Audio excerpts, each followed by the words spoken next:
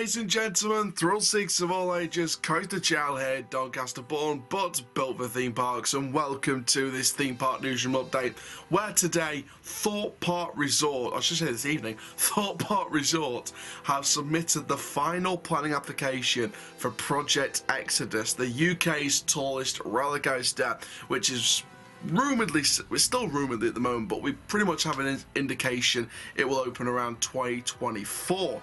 So before we get stuck into all this information, please make sure you do like the video if you loved it, comment down below your thoughts and opinions, subscribe if you're new around here, click the notification bell so you don't miss a YouTube video, check the description down below for social media links and the Google Forms link where you behind the camera can submit your own video ideas. And before we do get started, I want to dedicate this video to all the people in Ukraine. We stand with you.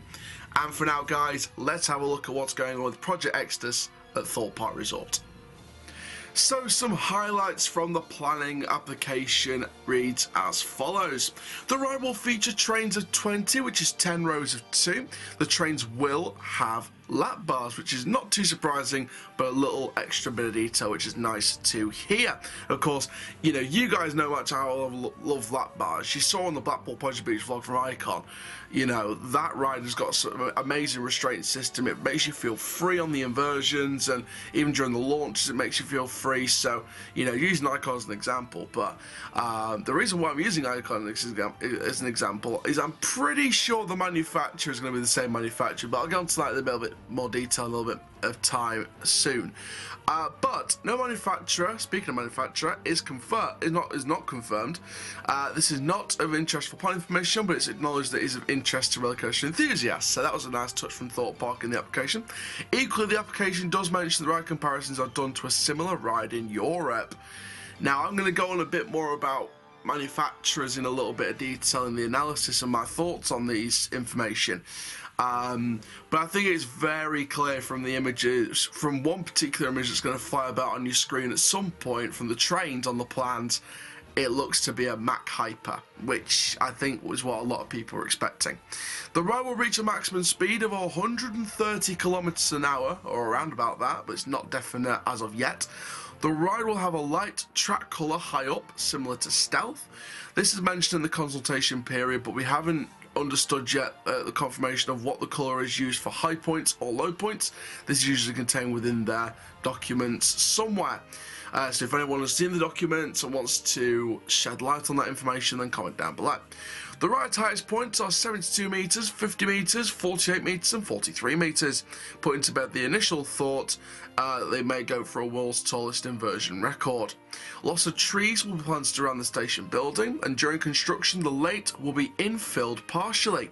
Originally the supports were meant to go into the lake, but it looks like they'll go into a small part of land within the lake. This is a compromise between having a nice looking lake and an ease of maintenance. The expanded construction area appears to just be for the full demolishment of Loggers Leap as opposed to just the bits in the way. Now construction should start later this year, and the whole process should last 16 months, so spring 2024 opening. Now in the past applications we've had a look at the design of the buildings, but there is no mention of that. Usually we'd even get fencing plans with the style, height, material, but again doesn't seem to be there.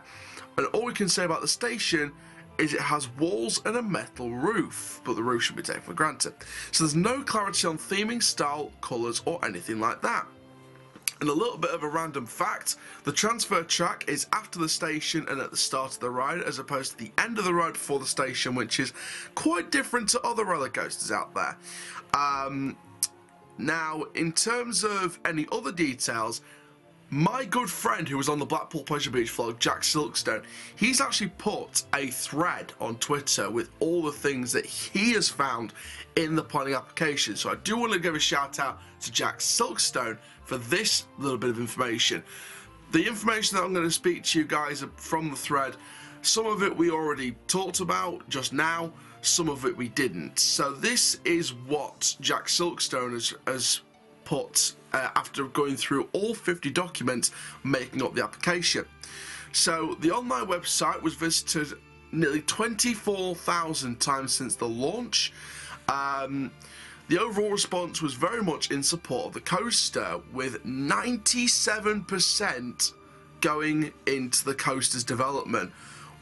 Just over 1.1% saying don't know, and nearly 1.7% saying no. Now, a lot of the questions were asked about the design of the coaster. The park is still holding their cards to their chest in regards to the manufacturer, but it seems the park themselves will officially reveal the manufacturer as a way to help probably likely market the ride. And the particular bit of information in the planning document that says this, it says the manufacturer is not a planning matter, but will be identified via the resort website in due course, as it is acknowledged this is a matter of interest for rollercoaster enthusiasts. Now, for anyone claiming Heathrow is the reason Thorpe can't build taller than Stealth, this particular bit of information is for you. Thorpe Park is located 8 kilometres south of Heathrow Airport. Regarding concerns on the impact of the rollercoaster on the Heathrow flight path, the design and health and safety team liaised with Civil Aviation Authority to establish a method to mitigate any risk identified. So nothing will happen with that. Now, in terms of any other extra details, the map of all buildings and rides that will be demolished for this ride is on there. Creep Freak Massacre is very much on the chopping block, but no time frame for this work has been given. In purple, in another document, which I'm going to put on your screen now, Fandabidozi, is a very interesting early layout, and it appears to have a much more out and back style design.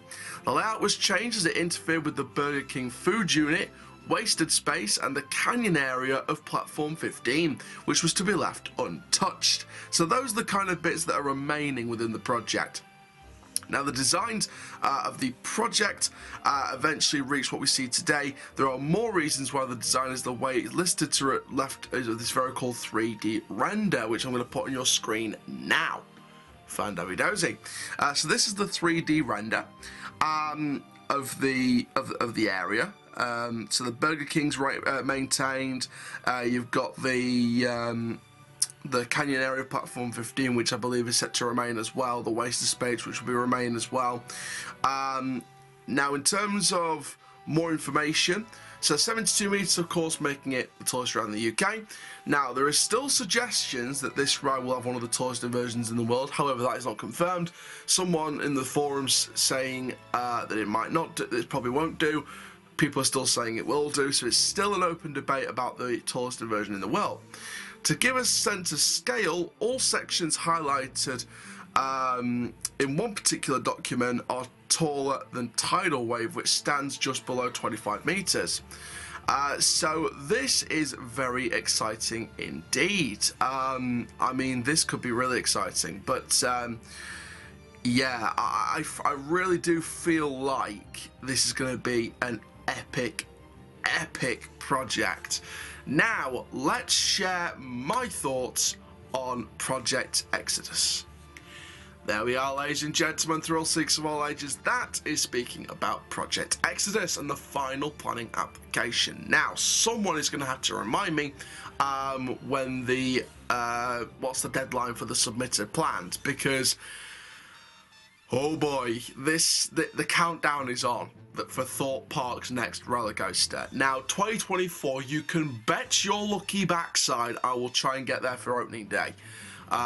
If not a media launch, if there is a media day for this coaster, because oh my god, this looks amazing. Now, of course, you saw one of the images on your screen during that whole report, which was the trains for the Mack Hyper. In my opinion, it is a Mack Hyper. You saw the Mack style trains. There was sort of similar style to Icon from the plans, and you know, got the lap bar restraint as well. And of course, if you're looking at other Mack Hyper coasters, it feels quite similar in a way in terms of the style of the train to like DC Rivals and the one at Lure Adventure with the massive loop. It feels a lot like those two in terms of style of trains, and you know, I'm really excited about this coaster. I think it's going to be a really good investment for Thorpe Park. A Mack Hyper coaster is, of course, quite new to the UK. Very new to the UK. We never had a Mack Hyper coaster before. You know, in Europe, we've had the Intamin Hyper, we've got the B&M Hyper, of course. In the UK, we've sort of got the aerodynamics with the, you know, with the Pepsi Max big one. And you know, it does feel like a sort of modern day hypercoaster's coming to the UK.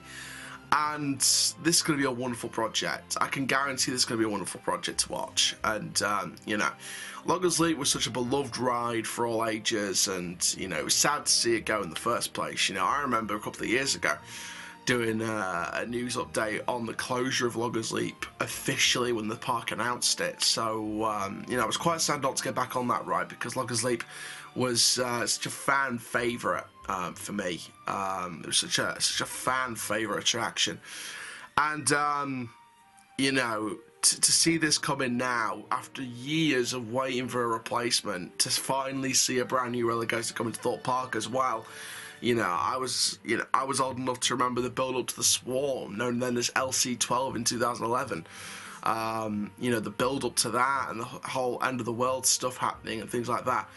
You know, I can hope that the build-up for this coaster is going to be just the same as the Swarm, or similar to the Swarm. You know, where they really do try and hype this up. Not overhype it, but hype it up as much as they can. Now, in terms of the construction period, what we do know is it is set to take around 16 months. We're hearing, so could be around about the springtime. Could be around about spring 2024. Because we're hearing the construction is going to start late 2022, so sort of towards the back end of 2022, so maybe around Fright Night's time. So it should be very exciting indeed. But there we go, guys. That's going to be it for this video. Make sure you do like the video if you loved it. Comment down below your thoughts and opinions. Subscribe if you're new around here. Click the notification bell so you never miss a YouTube video. And for now, my name is Coaster Chal. Keep it on the Coaster Life, and I'll see you guys in the next video very, very soon. Take care, guys. Have a Thorpe-tastic day.